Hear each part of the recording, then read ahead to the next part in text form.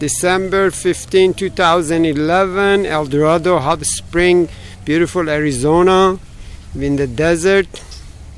And they have this beautiful hot spring.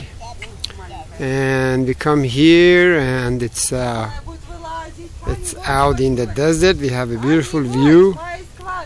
And Maya is enjoying and swimming. And warm, beautiful, sunny day is 65 degrees outside.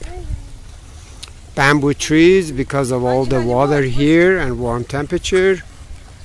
And here's Maya trying to climb. Yeah. So finish. She is tired. She wants outside.